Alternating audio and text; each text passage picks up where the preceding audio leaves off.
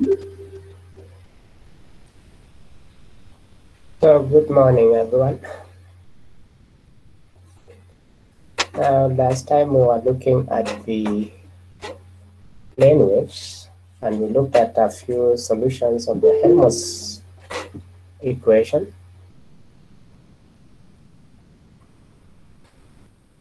Now we are going to look at what we talked about the last time about Doppler effect.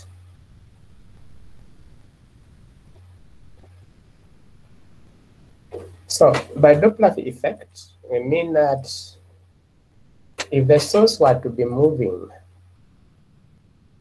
relative to the observer or to the measurement, what would happen is that as the waves are produced, if the source was coming towards you, then the frequency that you'll hear will tend to be higher, because the waves that are formed, especially when you look at sound waves, they become shorter and shorter. Although the source is producing the same frequency sound, you apparently hear a different kind of pitch, so to speak.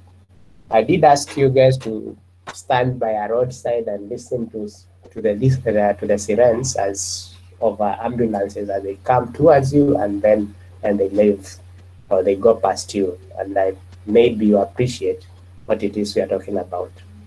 So Doppler effect, although you can demonstrate it easily with the sound, it's a phenomenon for all waves, so to speak, including electrodynamic waves.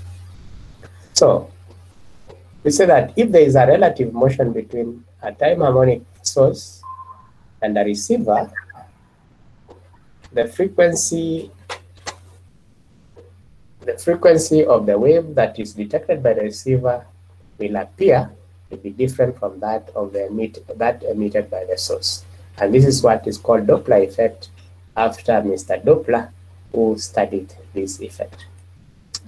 Now we consider a source of a harmonic time-dependent wave with a frequency of f, and the source is moving at a velocity v that is directed at an angle theta with a direct line connecting the source at t equal to 0 to the receiver r.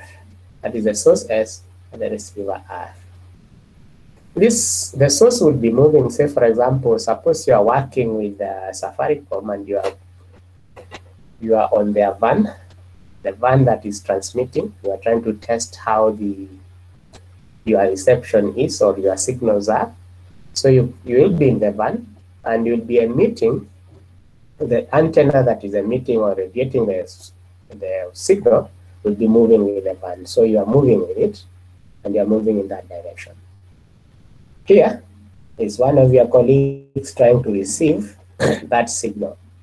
So what we are saying is that as the source is moving, you will produce a frequency f, but R will not experience the f. He won't be able to measure f, but he will measure a different frequency rather than what the source is emitting. Now, the wave emitted by the source S at a time t equal to 0 will arrive at the receiver at a time tr equal to r0 by c. That is the time as measured at the receiver. That would be the time as measured at the source. At a later time t equal to delta t, where we are going to say that delta t is small, the source will have moved through a distance given by the modulus of the velocity multiplied by delta t. That is the speed of the source and multiplied by the time duration that it has been moving.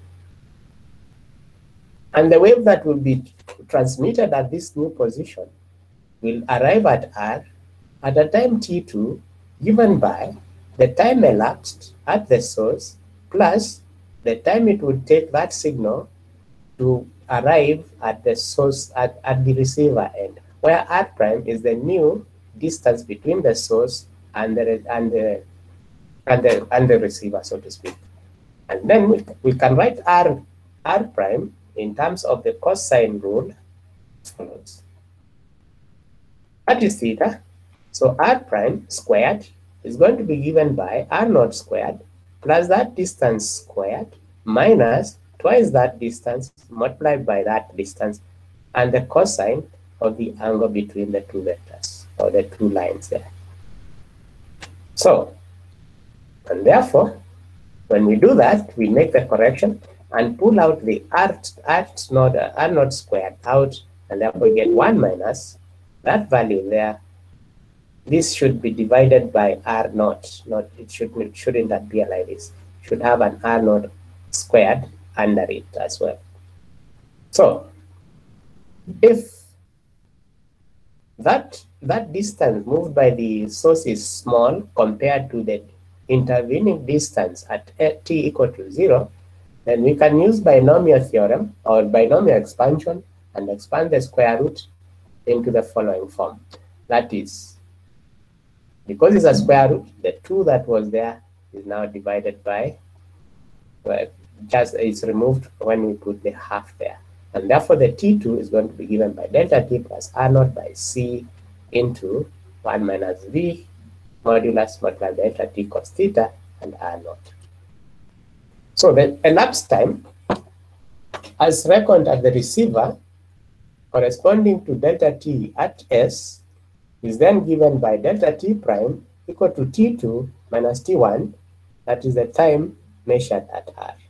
And therefore we see that that is just going to be delta t into 1 minus the speed divided by the speed of light and multiplied by the cosine of theta.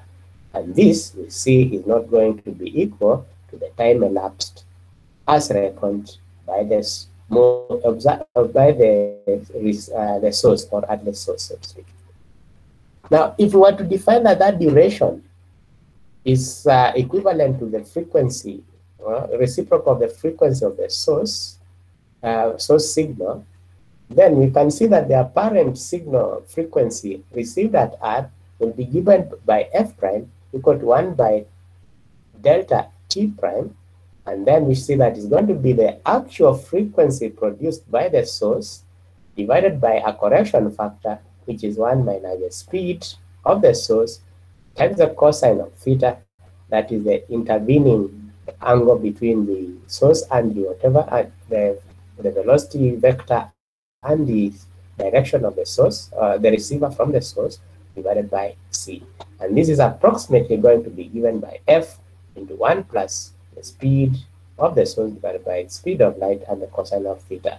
The reason why we have it is because we know that c is usually very large and the source speed v is going to be small anyway, because according to Einstein's relation or condition, no particle with finite mass can move beyond at the speed of light. So the speed of light is almost the limit in the universe. So this result has been used mainly in Doppler radar, that is for trying to detect the speed of a plane, okay, or the speed of, you can also look at you can detect moving objects in the sky. And the other thing you can see with Doppler radar is the police gun or the police speed gun, which they point at a driver or a car, and receive the reflected wave from the car, and the frequency of that reflected wave received by the gun receiver will be different from v, and we can see that f is proportional to the speed at which that vehicle is moving at. And therefore, if the frequency is higher when the car is approaching you, you can always get it as that. If the theta is equal to pi, then the speed will be getting smaller. But usually the policeman will be in front of the car, and therefore they'll always be getting the speed as to which you'll be moving at by that correction. So the transmitter or the police gun will be producing a wave with a frequency of about 10.525 gigahertz, and therefore if what he receives is different from that 10 0.525 gigahertz, and by how much, he can always tell what speed you are moving at, since often it will be just in free space, so to speak. So the expression, however, does not hold when theta approaches pi by 2, because then this becomes 0, and it tells you that the f you should be receiving should not be the same as, should actually be the same as the f you have there. But then some of the assumptions that we have already made will become invalid as well, as we were trying to derive this value here. Because now the cosine rule will no longer work, okay, for getting the values of r prime. So the electric, we look at what we call the wavelength. The wavelength, like I said, is the, if you are having a sinusoidal wave in space, the distance between two adjacent crests or two adjacent troughs is usually called the wavelength. It's the repeating distance of that particular wave. So an electric field intensity distribution will have a spatial periodicity that is in space or in distance, that is given by, that is just twice pi, and this will be given by the wave number of that wave divided by, okay, multiplied by the wavelength, which is lambda, and it should give you 2 pi, so that the wave number is going to be given by twice pi divided by lambda itself. Now, if we were to write C is equal to 1 over root mu epsilon, like we have already shown, then we can see that K can be given, which was defined before for us as omega equal to, as omega multiplied by root mu epsilon. Then we can see that that one is the same as omega divided by C, okay, the speed of the electromagnetic wave in the medium, and it's equal to twice pi divided by lambda. So the wavelength can also be defined if you are looking at the wave from a different direction. You would be it would be possible to measure a different wavelength. You'll see a different wavelength. Say, for example, if you are looking, if the wave was moving in the positive z direction, and you are looking at the wave from the x direction, then you would be able to define, or let's say you would be able to define a value. Let me repeat that again. If the wave was moving in a direction, say, given by x cap multiplied by x plus y cap multiplied by y and z cap multiplied by z, that is a direction r, which is different from the basis or the coordinate axis, then we look at the wave from the x direction, the y direction, or the z direction, we would be able to measure a different wavelength to us. That is, you are projecting the wave onto the x-axis, you should be able to get a wavelength twice pi divided by kx. If you projected it onto the y-axis, you get a wavelength of 2 pi divided by ky, and in the z direction you get 2 pi divided by kz, where you recall that kx, ky, and kz were the separation constants that we dealt with before, and they were given as k squared plus kx squared plus ky squared plus kz squared is equal to the actual wave number of the wave, which we said was k itself.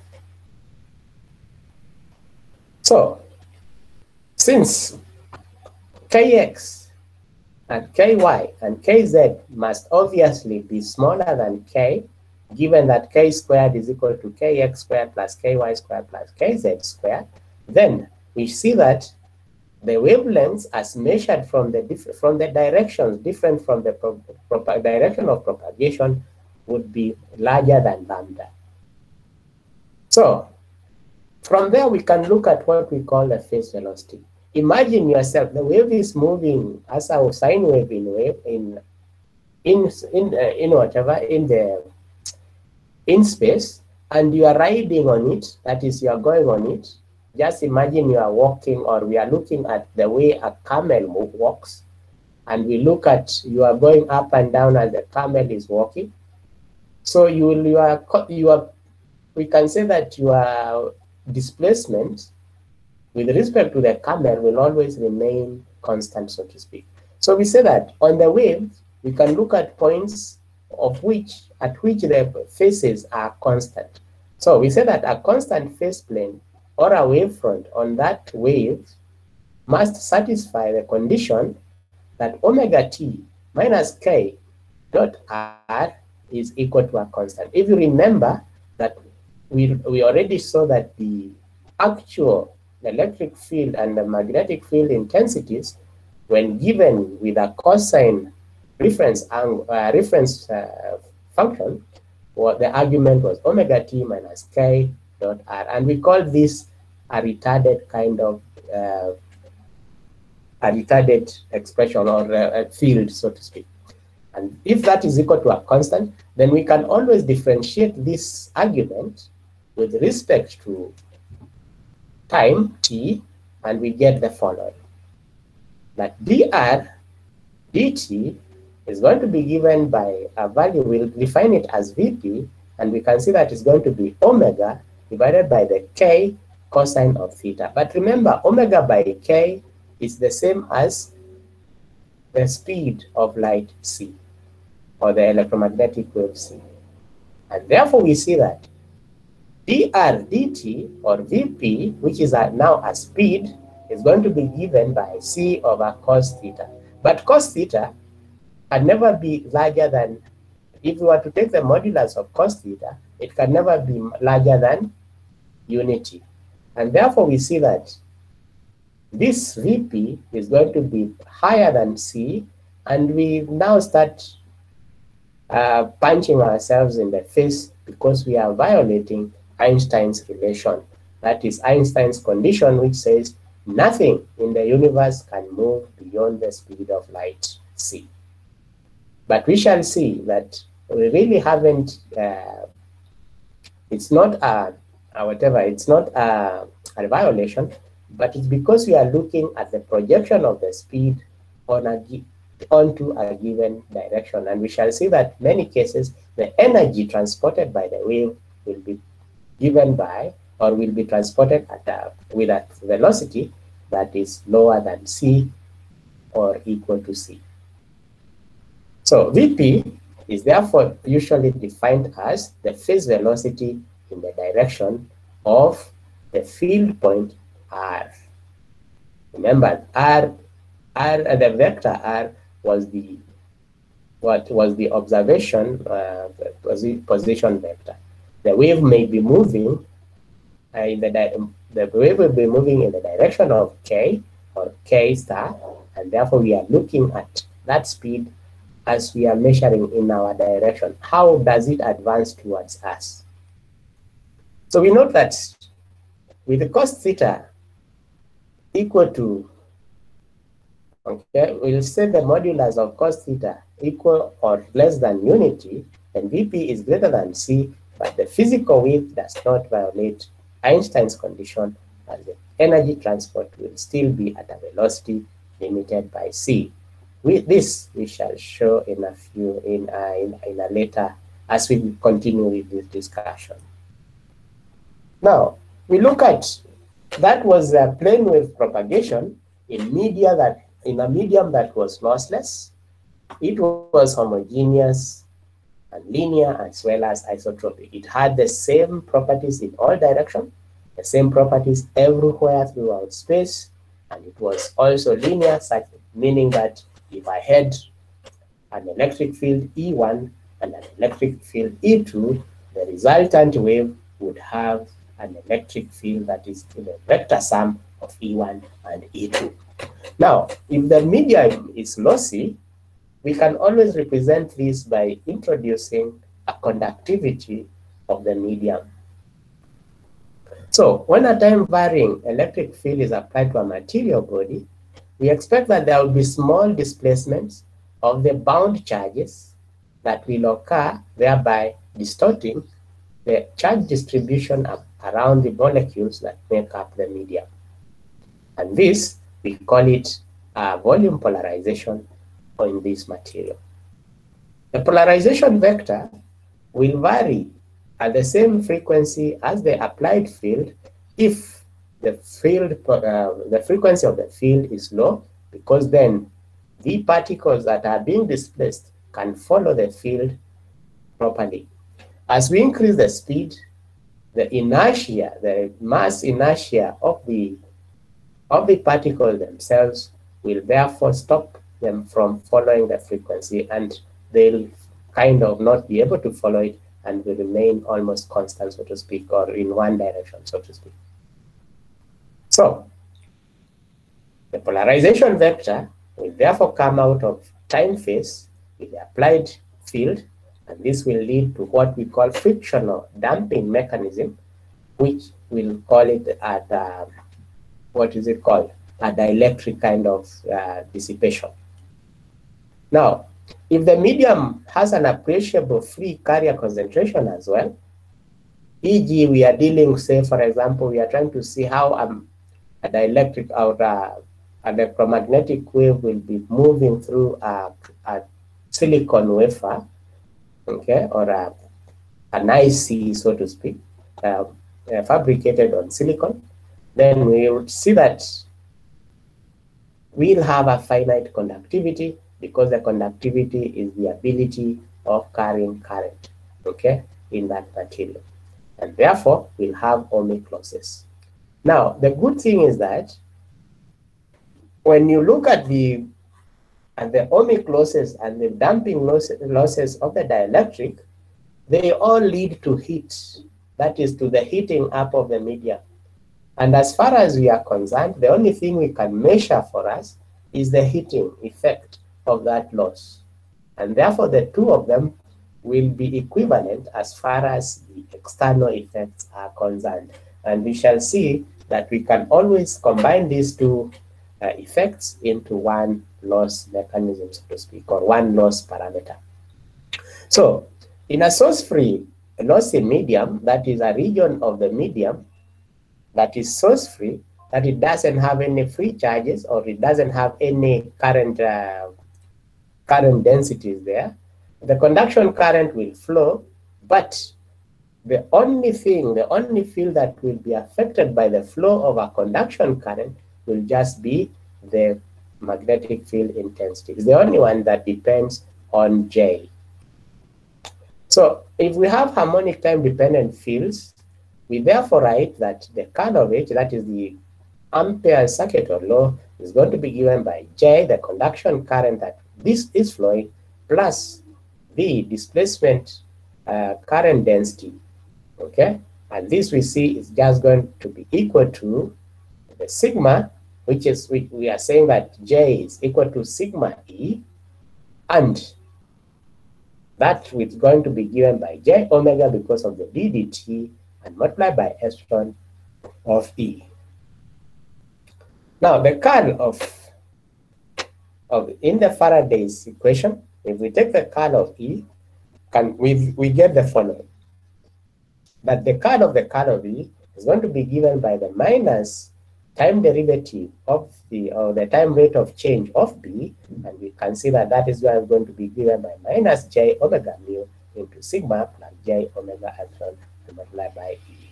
Or when we expand the curl of a vector, we get that the curl or the gradient of the divergence of that vector minus the sigma squared, or the Laplacian of E, is equal to that value. Now, since we said we were dealing with a source-free region, we can always set that the divergence of E is going to be equal to 0, and therefore the Helmholtz equation of interest is then the homogeneous equation that is given by the Laplacian of E minus J omega mu into sigma plus J omega epsilon multiplied by C by E is equal to 0.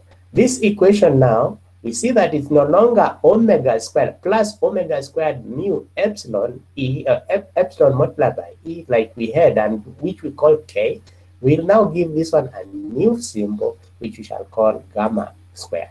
And therefore, we express it as the Laplacian of E minus the gamma squared multiplied by the E is equal to 0. Remember, if you look at this value here, it means that this value here, when we take it to the other side, we'll have to get a square, and therefore we get it that is going to be given by a real part alpha plus an imaginary part j beta, which is equal to the root of j omega mu into sigma plus j omega epsilon.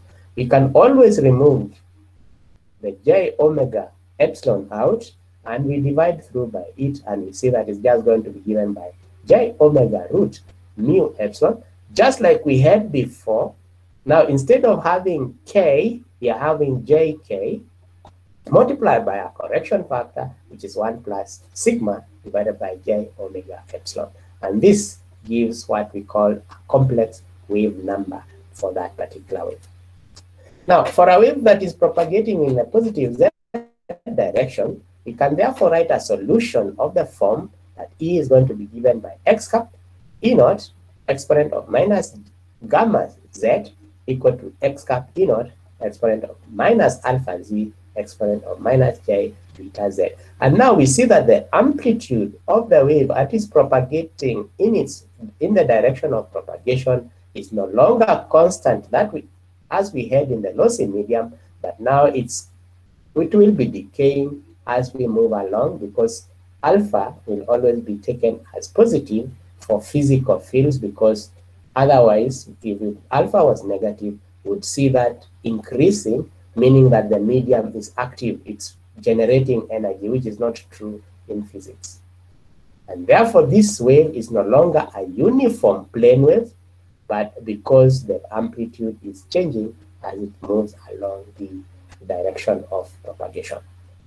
Now, the electric losses that are due to the conduction current can also be accounted for by defining a complex permittivity of the medium as epsilon equal to a real part epsilon prime minus j epsilon double prime. The reason why we are using this minus sign is because epsilon will appear in the energy equations as j omega multiplied by epsilon here. And therefore, for it to lose energy or to dissipate power, from circuit theory, we've been told that power dissipation is positive, power generation is negative. And therefore, we are using a minus sign because when we multiply the j multiplied by minus j, we'll get a positive sign. And therefore, this will be a real value that will represent power dissipation. So, similarly, if the material was magnetic and it had losses in the magnetization, the phase component, okay, and out of phase component, the magnetization of that material, then we could also express mu as mu equal to the real part, mu prime minus j mu double prime.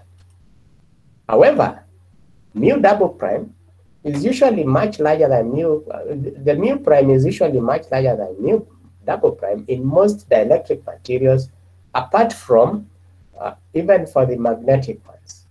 So we can always write that mu is approximately mu double prime or mu double prime, and therefore we drop down the mu prime in our expressions so that we don't have to deal with them. But remember, if we put it in place, which I'll ask you to do, that is you multiply j omega mu multiplied by j omega epsilon, and you take the value of epsilon as epsilon prime minus j epsilon double prime and mu by mu prime minus j mu double prime, we'll see that the mu double prime will represent a series resistance per unit length that you met in the transmission lines before.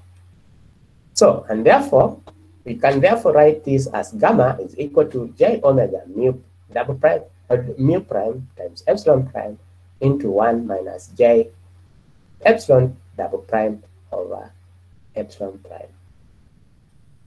Now, the ratio epsilon double prime by epsilon prime is usually called the loss tangent because it is a measure of the power loss in that medium. It's the reason why we get a power factor in in your expressions for power in power systems.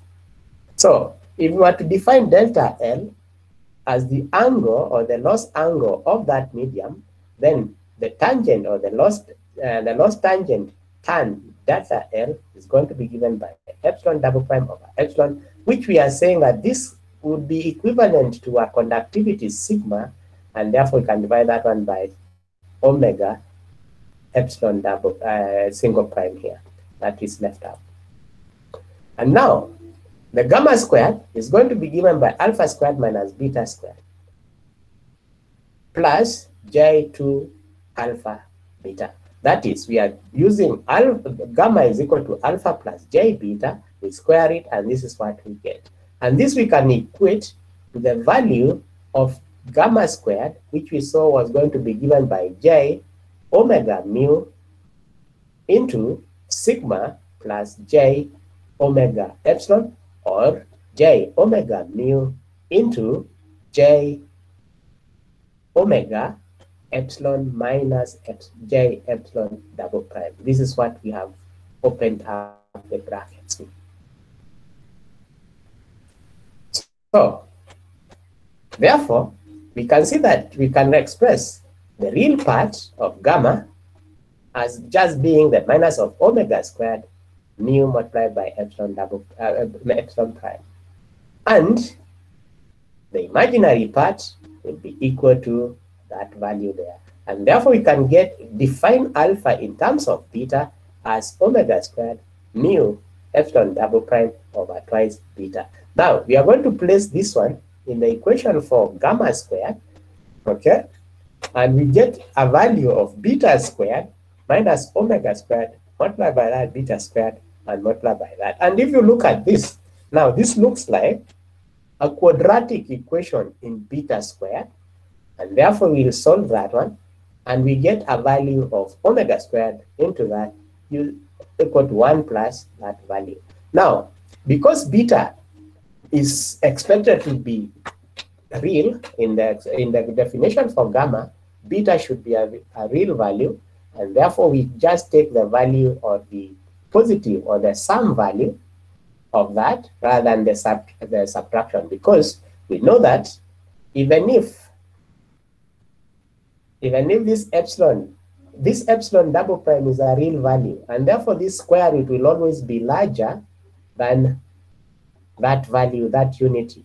So if we do a minus, we'll get a minus value for beta squared, and therefore we'll get beta squared, beta becoming an imaginary value. And therefore we must add, or we must use the positive value in the radicand there.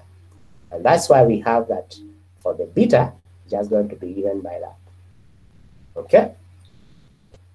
In the same way, we can always express beta in terms of alpha, and we get an expression for alpha, or in terms, a quadratic expression in terms of alpha squared. And again, solution gives us that value. And if you look at this minus sign, plus or minus, if we use the minus sign, we'll get this thing becoming minus, and alpha will become imaginary. And therefore, we just use the addition, because this is going to be larger than unity anyway. And therefore, we get an alpha equal to that square root minus 1 multiplied by that value there.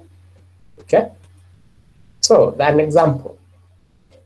A sinusoidal electric field intensity of amplitude 250 volt per meter and frequency of 1 gigahertz exists in a lossy medium with a relative permittivity of 2.5 and a loss tangent of 10 raised to minus 3.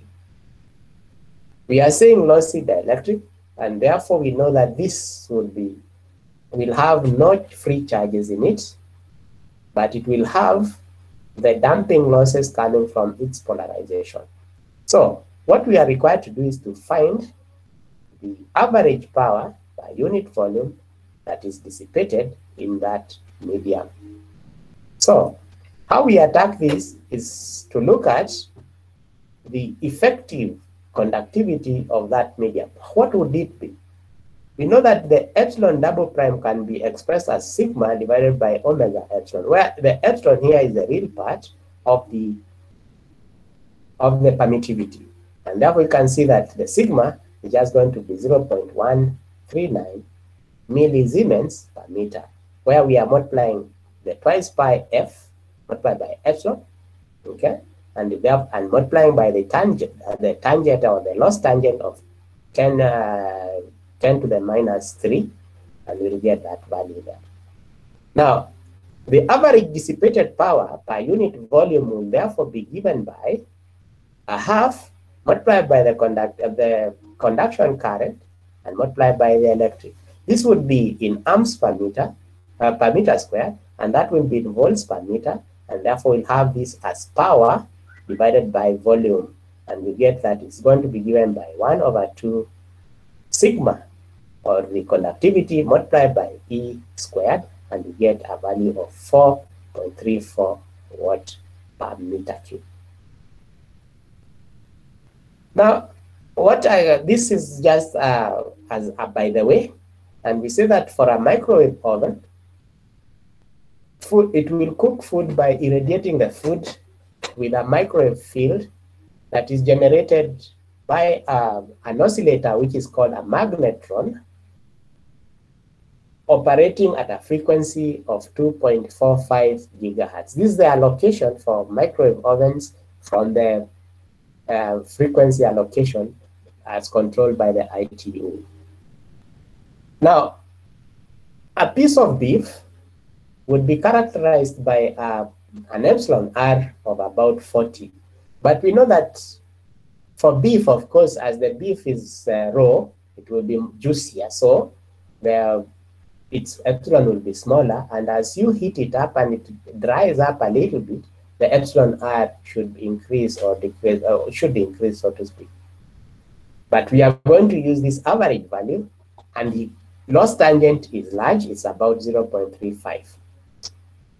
So the power that will be dissipated in that stick per unit volume would therefore work out to about 59.6 kilowatt per meter cube. I'll give you a minute to try and see whether you can get that value. So please try to work through that expression using, okay, get the value of sigma and the value of and use the 250 millivolts per meter as the electric field, and see what value you get for that kind of value there.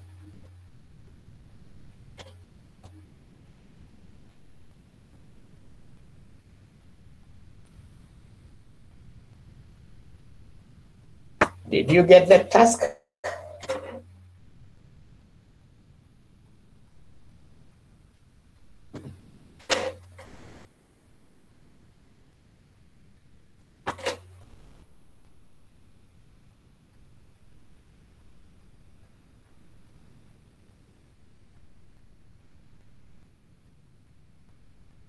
So have you proved the value?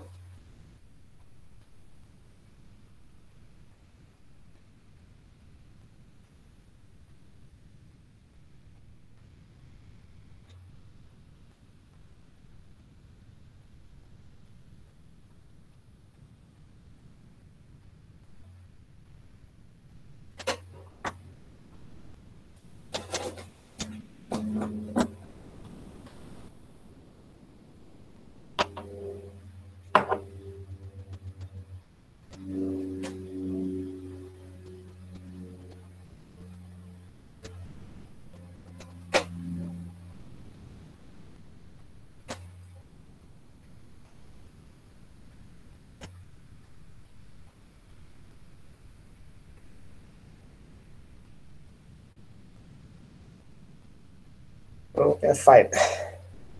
That's nice. That's correct.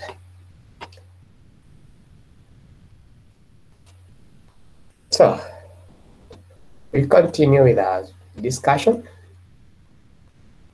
and look at the low loss media. Low loss media are characterized by the expression that the conductivity sigma is much smaller than that is, if we were to look at the conduction current and we look at the displacement current density in that medium, the displacement current would be much larger than the conduction current. That would be called a low loss dielectrics. And always what we are trying to do in our choice for dielectric material is material in which that expression is true or valid. Therefore, if we were to write gamma in its form, as we saw it before, all we are saying is that sigma over j omega epsilon is a small value, and we can therefore use binomial theorem, binomial expansion of this expression, and we can express it in that form. And we get it going to infinity. But if sigma by omega epsilon is very small, then we can expect that the square or the cube or the higher powers are going to be even smaller. And therefore we can just truncate this value at the first, by taking the first three terms of that expansion. And therefore we get that gamma is going to be given by j omega root mu epsilon into 1 minus j sigma by 2 omega epsilon plus 1 over 8 and sigma by omega epsilon all squared. Remember, the epsilon I'm using here is the real part of epsilon, okay? Because now we are, the epsilon double prime, we replace it by the sigma by j omega, by omega epsilon here to get that value. So, what would be the value of alpha?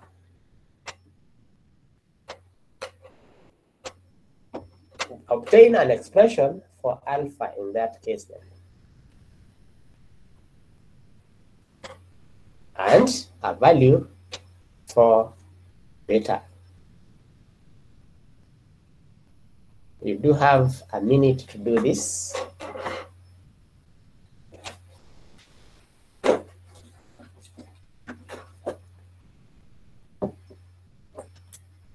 And whoever gets it can actually talk back so that we can hear your voice a bit.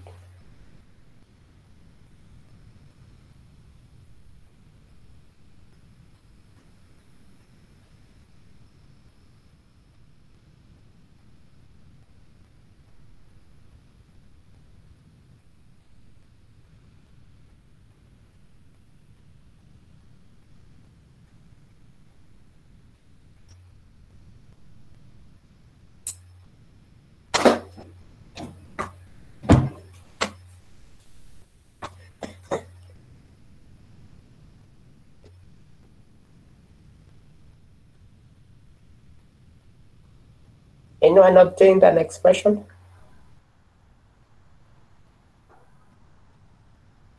Yes, I've gotten alpha is sigma over epsilon times square root of mu epsilon, and beta is j omega times square root of mu epsilon into 1 minus an eighth sigma over omega epsilon squared.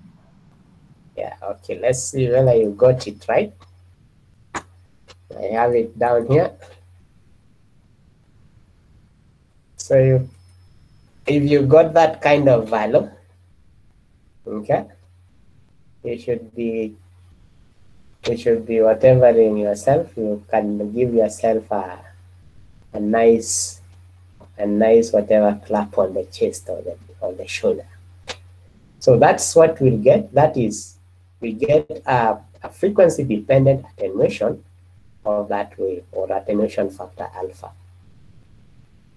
Now, the phase factor is of course going to be given by that value, and we can always see that it's going to be given by the loss tangent as well.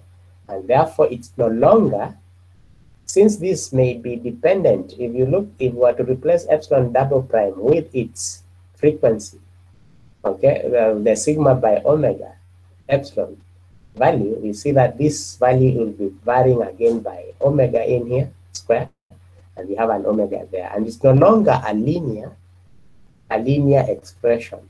It can go down to, it can now introduce distortion in signals that contain different frequency components.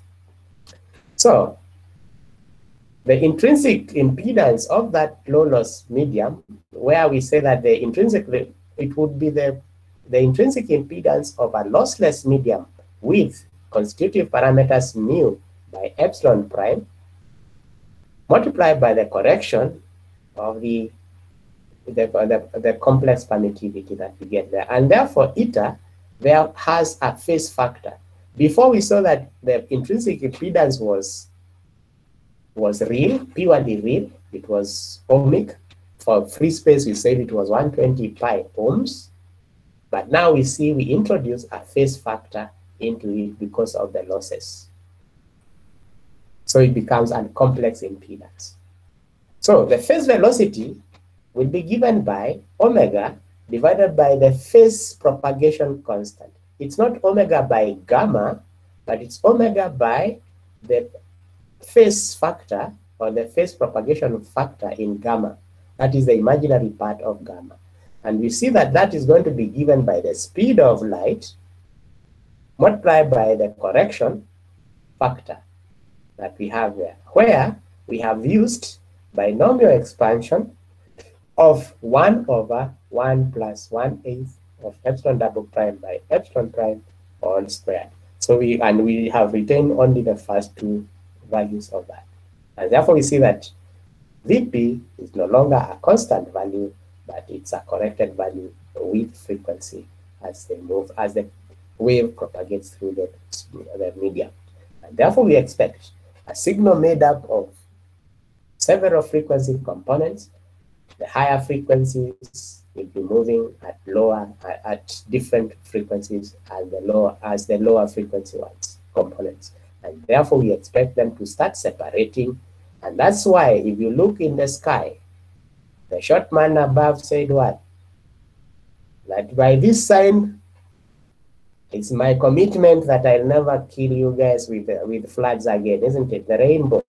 The rainbow is because the permittivity of air depends on frequency, and especially when the air is wet, whatever the differences of the permittivity or the dependence of permittivity on frequency will become larger, and therefore we see a separation of the color component or the frequency components in the daylight, and it separates into those 7 colors that you call the 7 colors of the rainbow. Now, if the medium was a good conductor, then we would expect that the conduction current will be much larger than the displacement current. And therefore, gamma is going to be given by alpha plus j beta, which is equal to j omega into root mu epsilon into that value there. And what we are saying is that that value, that is sigma by omega epsilon, is going to be much larger than unity, and we can remove that one. We can drop out the unity, and we just get the square root of sigma by j omega. And if we multiply this value through, okay, what we'll get is just the root of j omega epsilon, j omega mu multiplied by sigma, and we take the square root. Now, like we said, j is the square root of -1. -1 can be expressed in terms of the trigonometric or the exponent of j pi by as e raised to j pi will give you the -1. If we take its square root, then j is going to be given by the exponent of j pi by 2, or the angle 90 degrees, which is the sine. And therefore, the square root of j can be taken as the square root of exponent of j pi by 2. We get exponent of j pi by 4, and that one is cosine pi by 4 plus j sine by 4, which is the cosine of pi by 4 is the cosine of 45 degrees. We know that that is going to be 1 over root 2, and therefore we just get, and the sine of 45 is also 1 over root 2, and therefore we get 1 plus j over root 2 multiplied by the omega mu epsilon sigma all squared. And therefore we can take the root 2 inside, and we get 1 plus j root of omega mu sigma divided by 2. And now we see that the real part and the imaginary part, that is alpha and beta, are equal in that good conductor. So usually this is expressed as pi f mu sigma. That is where we put this as twice pi multiplied by the frequency and mu multiplied by sigma. And we define this as 1 over delta S, because where delta S is just twice over omega mu sigma, is called the skin depth, or the depth of penetration of that field into the good conductor. If we had a wave that was leaving, say, a dielectric and impinging on a good conductor, then as long as the good conductor had a thickness in the direction of propagation larger than delta S, we expect that as the wave goes into the conductor, it will be attenuated at a value of 1 of delta S, that is Z over delta S, where Z is the direction of the distance into the conductor, and it will be decaying, and it can, by the time it goes to Z equal to delta S, it will have decayed to 1 over epsilon, or 1 over E, which is the 1 over the base, the natural logarithm base, which is 2.718, and so forth. And therefore, this is usually called the characteristic depth of penetration, or the skin depth. And this, as the frequency is increased, we see that the delta S becomes smaller, and at infinity, delta S should be just almost 0. And therefore, we expect the depth of penetration to decrease with speed, with the frequency of the signal, and therefore we can call this skin effect. So, like we have said, that it will be a characteristic of the medium itself and depends on frequency of the signal that we are dealing with. So, the intrinsic impedance of a good conductor will therefore be given by the square root of mu by epsilon, and this is going to be given by J omega mu by sigma, which is equal to 1 plus J into root of omega F mu over sigma. Remember that epsilon that we are dealing with here is epsilon, the real part, plus the imaginary part, which was sigma over J omega epsilon. And therefore, what we get is that we'll get a value of 1 plus J alpha over sigma, and we can see that this is going to be given by 1 plus J over delta multiplied by sigma S. This is a distance, that is a conductance per unit length, okay? And therefore, when we multiply them, it's going to be a conductance, and when we take it to the top, it's going to be an impedance. And therefore, we see that the impedance has an angle of 45 degrees, okay? And it's inductive because the imaginary part is positive, so it's a positive reactance, and therefore it will be inductive with the real part, with a real and imaginary part that are equal.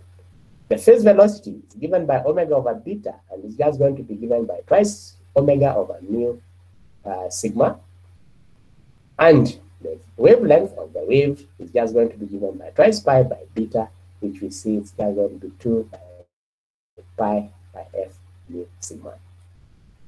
Because of the attenuation factor, alpha z, when the wave is moving in the positive z direction, a high frequency electromagnetic wave will be attenuated rapidly in the direction of propagation as it goes into the good conductor. So the distance delta S, through which the amplitude of the wave drops by a factor 1 by E, where E is the base of the natural log, is called the skin depth, or the depth of penetration in that particular conductor at that frequency of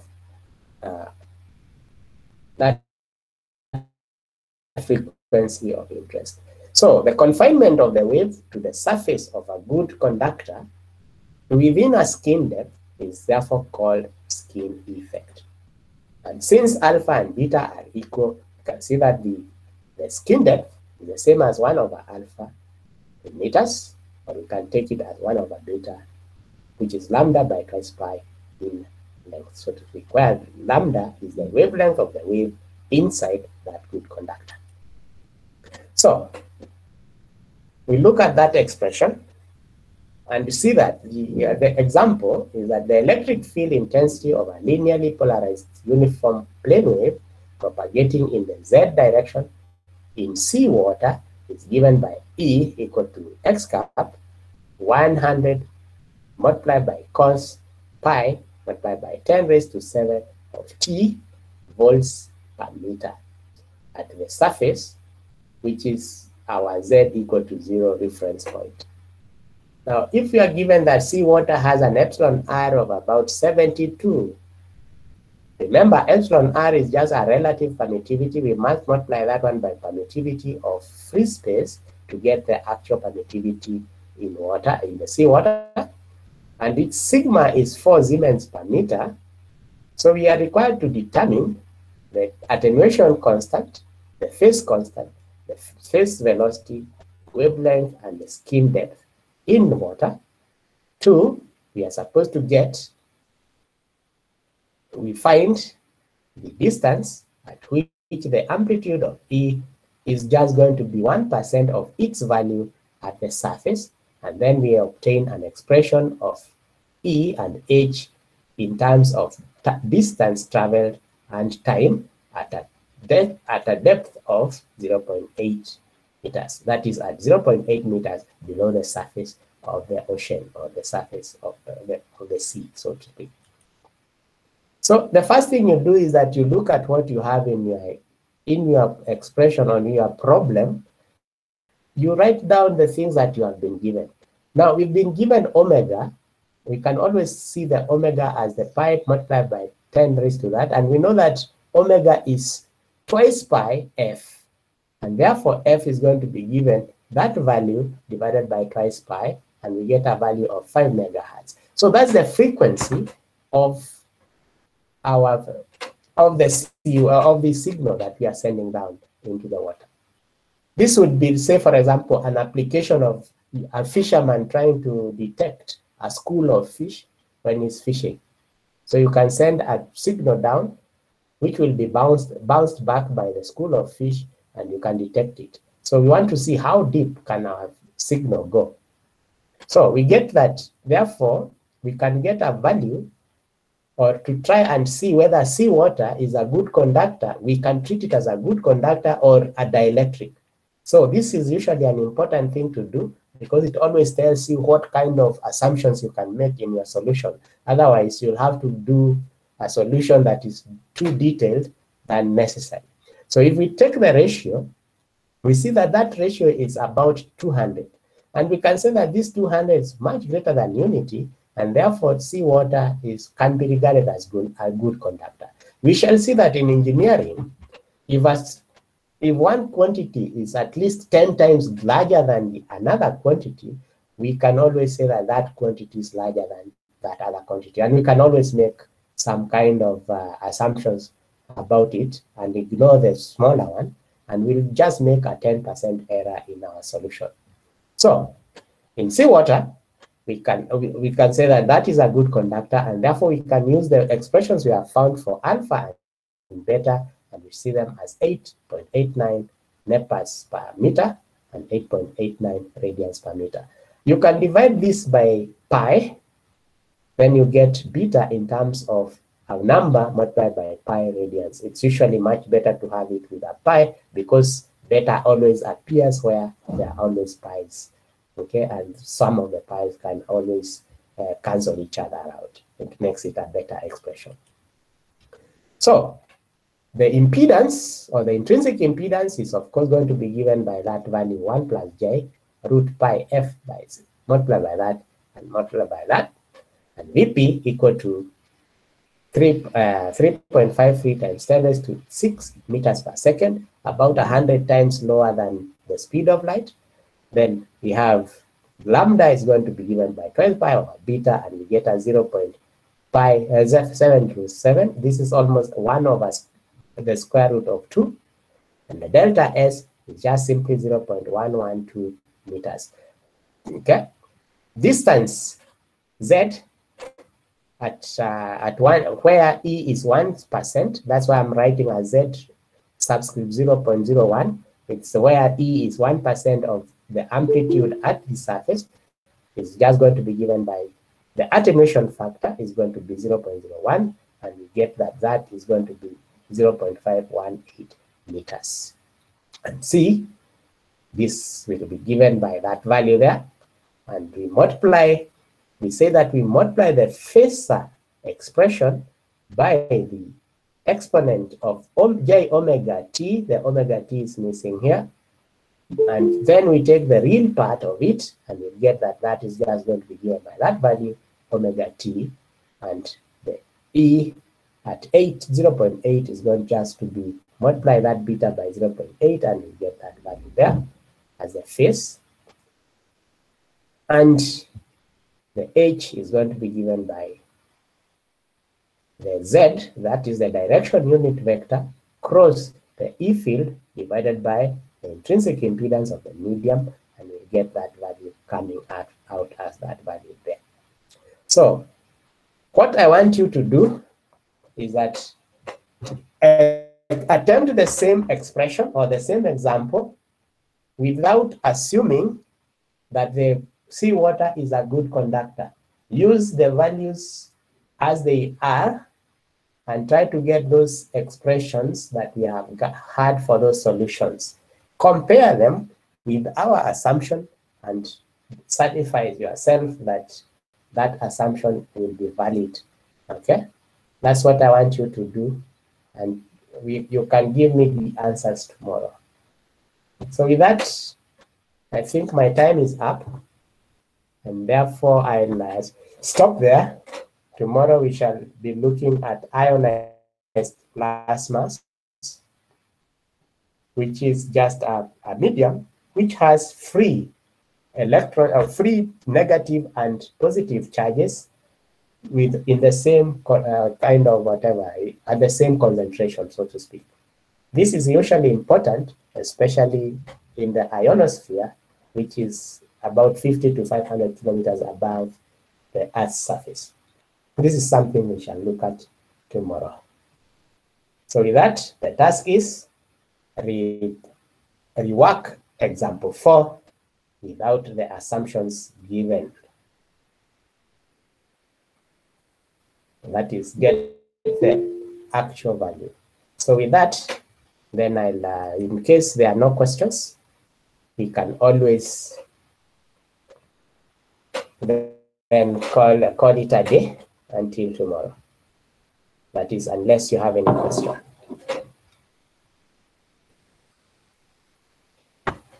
The recordings for, when was that? 13th of October.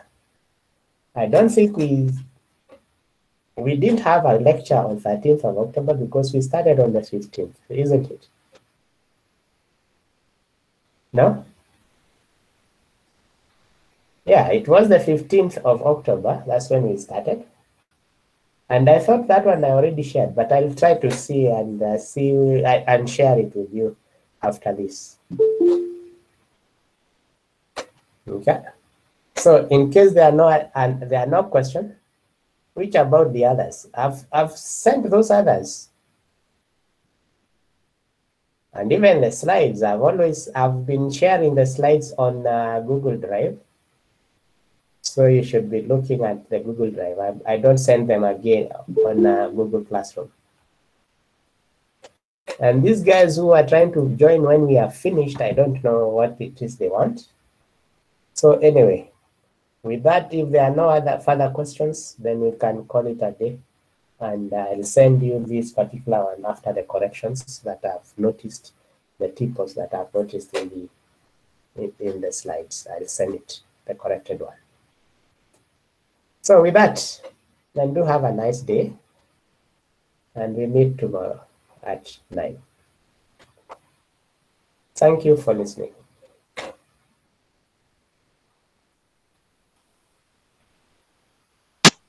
Thank you. Thank you.